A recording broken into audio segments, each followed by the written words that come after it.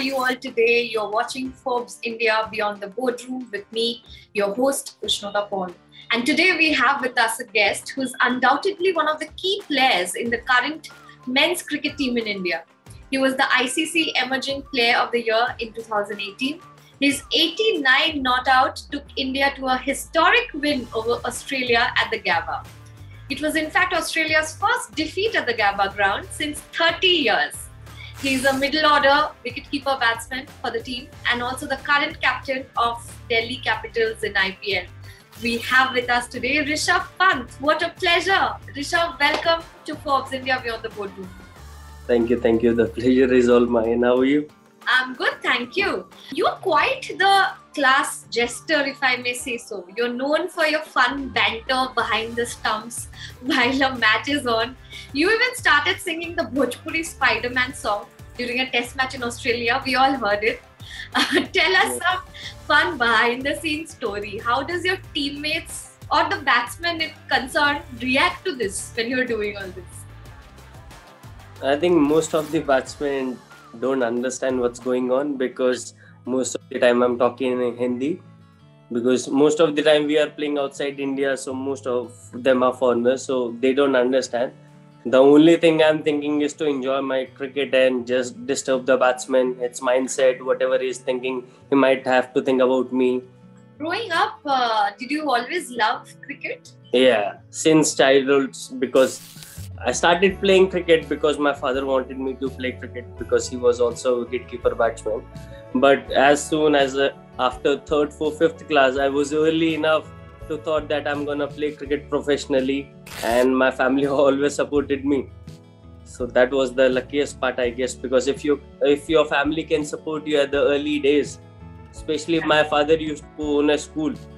So it's more, especially coming from a smaller town, sometimes people say 10, 12 years back, yaar, why you are playing cricket? Your father is a teacher, thoda padhai pe dhyan lata hai, and all those things people used to tell me. But my father always believed ki yaar, nahi, you have to play cricket. So here I am today. That's amazing. Which are the cricketers you grew up watching and who are the ones that really inspired you in that journey? Actually, there are so many cricketers, especially my boy is there. Adam Gilchrist used to be one because I've seen him enough. Viru Bhai is there, Sachin Paji. Because when I was young kid, all these players were playing the cricket. Yes. So I was fortunate enough to saw them on the TV and all those things. Rishabh, you actually moved to Delhi at a young age with your mother to train better and play cricket. Tell us your memories from then. Do you think you lost out on a basic regular childhood because of it, or you were just following your dreams that time? I think that time I didn't thought about that I'm losing my childhood. I could have done differently, sitting with kids, playing indoor game and all those outdoor sports. Don't have to think about my life too much professionally at that young age. But I think it's both. I lost something, but I got something because end of the day, you as a kid, you dream for something, and later on, if you can do the same thing in your life and you can achieve that, that's the biggest thinking as a kid you have here. I want to play for India. But later on, when you go and play for India, yes, you can think about that here. I missed my childhood and all those things. But I think I was working for this thing only since my childhood, and once I got it, I can't be saying that nahi yaar, I could have got better. Tell us your memories from that time, the time when you moved with your mom to Delhi and you used to train over there at such a young age. What are your fondest memories from that time? I think the fondest memories are the travel, because when I used to come from my hometown Roorkee to Delhi for practicing, I didn't move properly that time. I used to travel a lot between my hometown and Delhi. Yeah, so I used to take roadways buses for that with my mom early. Like, there was no highways that time. Nowadays the highway is much better, full lane highway. I can see that because I've seen that whole highway building up through my journey actually.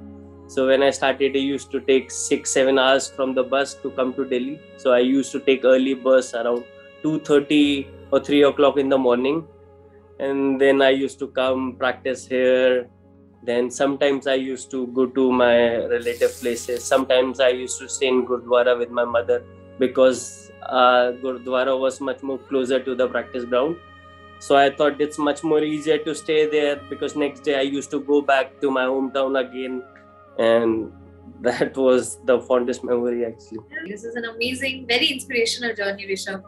But I also hear that you are an amazing babysitter to your teammates' kids. You did that with Tim Payne's kids. Is it true? Yeah, as a kid, when you have a very big family, like as a kid, we used to go to all the relative places in summer vacation and all those things. And there were so many, my mom's brothers, kids, and all were there. So we used to play together. And so there is some connection between me and the kids always. So whenever I get chance, so I like to play with the kids a lot, because in the team, other team members' kids, I just love playing. So what happened, there was an incident when he was trying to banter me during the test match. He was telling that, oh, you should come and play for Hobart. There is a big bash cricket team. I'll give you a good balcony. If I'll go out with my wife for a dinner, I might give you my kids for babysitting and all those things. So it was a very funny banter going on during the match. He was trying to distract me. So later on, what happened, we went to Prime Minister's house for a lunch, and his actually wife and kids were there. So we were just standing there, and I took a picture because I was staying with them. So we took a whole family picture kind of thing, and it got viral.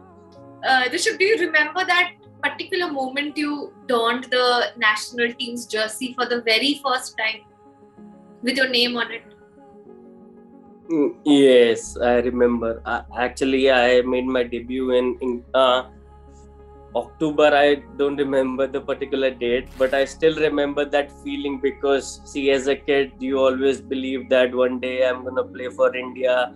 There's that, so many dreams are there as a kid, but once you get there and you have that opportunity in front of you, like I was having literally goosebumps all over the place. I was thinking, this was the dream I used to think a lot as a kid, and now I'm here playing for India for the first time. I made my debut at Bangalore ground. We were playing against England only, and actually in same match I batted with my wife. So it was kind of something dream debut for me, because I scored some 10-15 runs, not much, but batting with a person whom you look up to as a kid is something inspirational, I guess. Did you tell MSD that you are this big fanboy of his? See, I'm a little bit shy person. I don't tell my feeling all the time, but little bit I've told him that this is a scenario. I like you as a person. I like you as a player. I like you as a mentor also, but I just try to keep my feeling to myself and just live with it. I hope Mahendra Singh Dhoni watches this show and he'll finally know what Rishabh Pant feels about him. In the current Indian cricket team, Rishabh, who would you say is your buddy that you are the closest to? I think Akshar Patel is there. Rohit Bhai is there. If ever a biopic is made on you later, which actor do you think can play you the best? Maybe Ranveer Singh. Like you mentioned, you were born in Roorkee. It's in Uttarakhand. What are your fondest childhood memories from that? I used to go to the school by bicycles. So my school was inside the Roorkee Kent area. So I used to ride my bicycle from my home to the school. And in between, there were so many like trees and all the way going to the school. So sometimes we used to stop in between and, plucking fruits from the trees and all those things, throwing stone at the trees, getting that fruits. So it's one of my fondest memory of childhood, I guess. Are you a foodie? Do you love food? I am a big foodie. I love everything, especially aloo ka paratha, chole bhature. There's so many things. There is pani puri at my hometown. What's your favorite cheat day meal? Two things actually, chole bhature and aloo ka paratha. And your mother's... aloo ka paratha from my mom's hand. And chole bhature, there is a person in my hometown, 2-3 person whom I used to eat when I was a kid. I used to go with my father my father was also a foodie, so me and him both used to go together. Halka sa chole bhature khenge. So that was actually a very good memory of the youth. How do you think that Chola Bhatura guy from your hometown is going to react now if Rishabh Pant comes there to eat that Chola Bhatura? One, he'll be amazed. Second, he'll be very happy that I still remember him. Which are your favorite cars? Favorite car right now is Urus Lamborghini. And which one would you say is the most expensive watch that you own right now? There is a Rolex I have with diamonds and all those things. I'm not going to tell you the price, but it's one of my... Rishabh, you had a fantastic season this IPL and you were the captain of Delhi Capitals. Tell me some fun stories from the DC dressing room. What do you guys talk about? Yeah, some of the banters is like, see, there are lots of foreign players which are playing in IPL and all those things. You know, when you play Hindi or Punjabi music, they don't understand what's going on. They just try to move their head, try for the dance and all those things. Understanding the beats because they don't know what's going around. Because there are a lot of Indians, people in the dressing room, they understand what's going on. So sometimes, especially in the team meetings also, we talk in Hindi sometimes. So everyone, all these foreigners are looking at us. What's going on? Are we playing any cricket or they are talking just funny things because they don't know, they don't understand what's going on. So it's kind of funny in the dressing rooms. Yeah, there are so many things, but...